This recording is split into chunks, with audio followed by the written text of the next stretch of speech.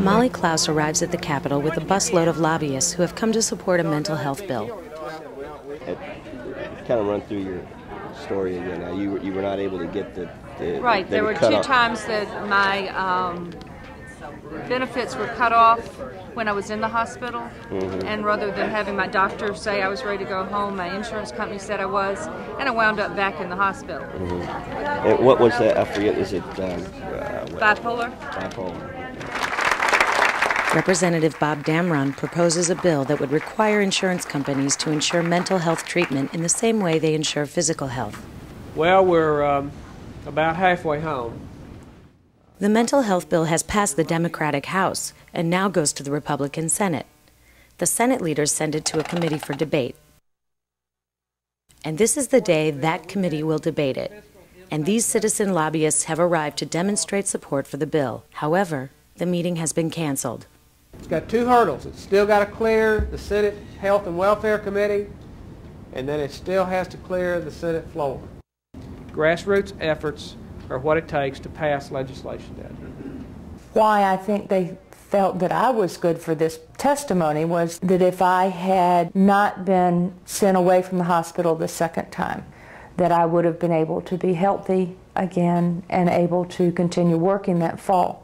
When the insurance company kicked me out the third time, I was still in a really bad place. I don't think I'll ever forget the look on her face when she came to me at Baptist East and said, "Molly, your insurance ran out and you can't be here anymore."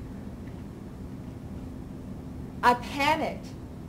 I totally broke down. I wasn't expecting it. Plus, I wasn't ready. So, get the word out. I'm glad to be here.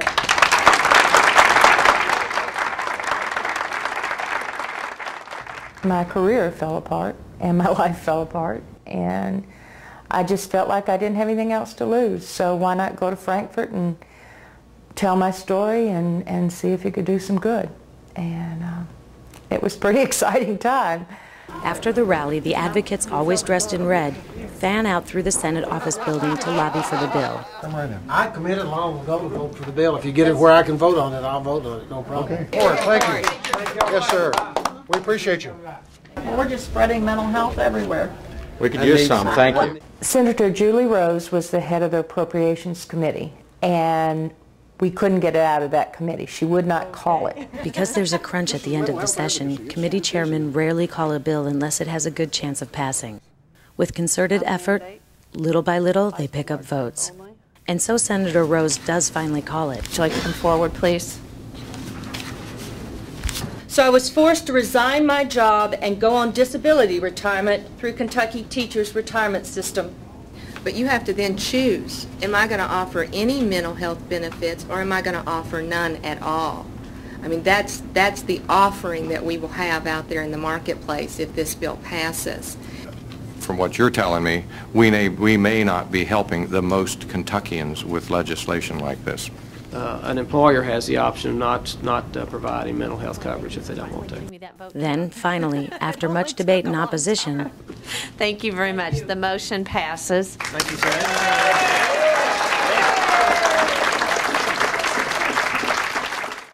It was sort of touch and go there for a little while. And it really means so much to those of us who have a mental illness that we are being heard.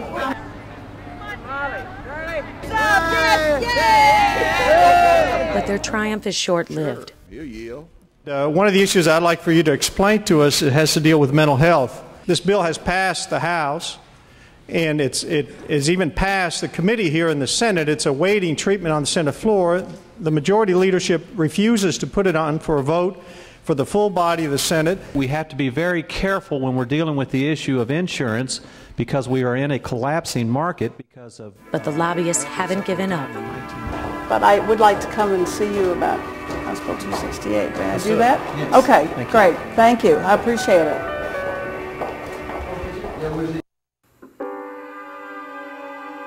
The legislature now goes on a 2-week recess. The mental health bill still hasn't been called.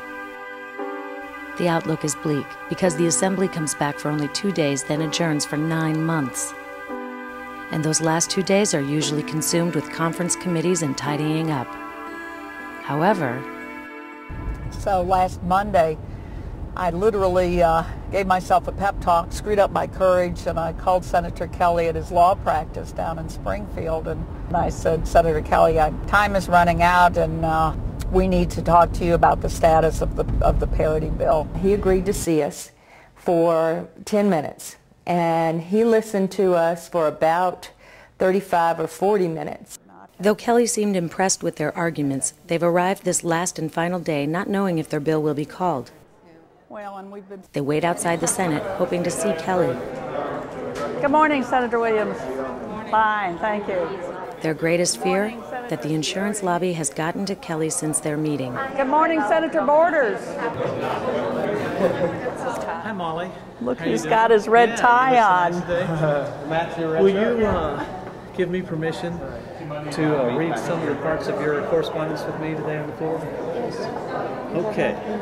Thank you. Thanks. Cannot thank you enough. Well, I can't thank you enough for getting me educated. Who was that? That's Senator Kelly. That was Kelly. Okay. That was Kelly with his red tie that See it on the... Molly sent him. You aren't excited, are you? I'm stunned. I mean, I just... Good to see you. Just need one more vote, right? All we have to have is his vote. Assuming that everybody is here today. You see where his desk is? Second row right there. The last email message that I had received was from a young lady who has been an advocate for this bill, who has late in her life suffered from mental illness. So I turned on the message and took a look at it, and she had become cynical. She did not think that we took action based on what was fair or right, but what was safe and politically correct. Well, my first inclination was to hit the delete key. It was late, I was tired, she wasn't in my district, she couldn't vote for me. But there was enough emotion expressed in the letter, I thought that it deserved a response. So we had the meeting, and at that meeting they were able to explain things that I think are important to the members of the body. Armed with information the lobbyists gave him, Kelly makes several convincing arguments. If there's no further questions, I would move for final passage of House Bill 268. Matter before the body is the passage of House Bill 268. All in favor of 268 vote aye, all opposed vote no. Mr. Clerk, please call the roll. Senator Adams. Senator Bailey. Senator Herron. Senator Jackson. Senator Johnson. Aye. Senator Karam. Aye. Senator Kelly. Aye. Senator Kerr. Senator Leeper. Aye. Senator Long. There are 33 ayes and 0 nays. House Bill 268 is passed.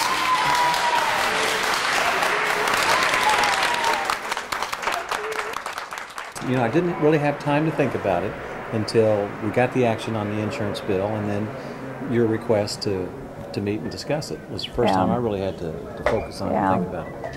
And that's what strikes me so about this whole process that I've never known before, is how overwhelmed y'all are. Yeah, if it hadn't been for your message, I would probably not have responded to your request. What did I say to you coming up here? I said, Molly, you don't understand how crucial you've been. I said, Senator Kelly would have been very nice, but he would have been very firm, and he would not have met with me. Right? Right. Yeah.